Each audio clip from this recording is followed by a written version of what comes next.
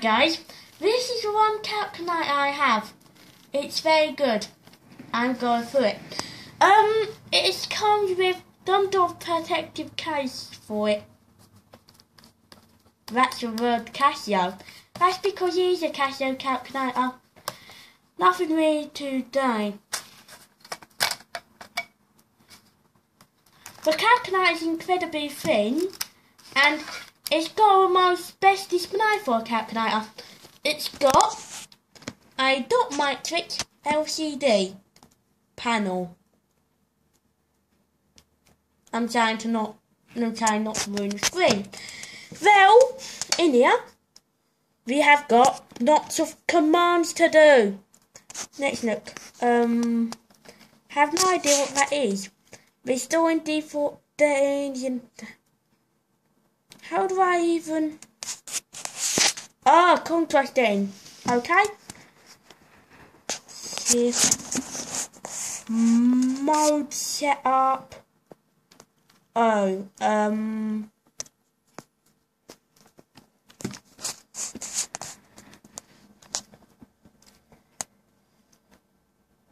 Shit. Norm. Huh? No, that's not right. What have I done? I ruined it. Where else ended? Oh no. Shift. Mode. Setup. Right.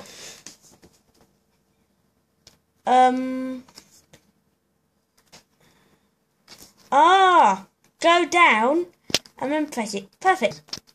This next is just the contrast. Perfect. The contrast is fine. Absolutely fine. Right. Let's not be on about that rubbish and let's actually add up that. 5 plus 5. There's the plus. There it is. 10. That equals 10. This says natural feedback on it. I have no idea what that means. And what's that weird amplified noise in the background? That's an fx-83gt plus. You'll mind that by the video. They've got this directional D-pad. Very cool amazing buttons. Thin design. This case has a little bolt to it when you put it on. Also, it had one thing. Hooray. You can put it on like that. I've done it one. Now, only one problem. Can't switch it off manually. If you press that button, it just resets it. What you have to do is this. Put it back in its little protective case. The other way. I always do that. Yeah, you can't put it on anyway. You have to put it on this way, or else a clip gets caught. There you go. You can't turn it off.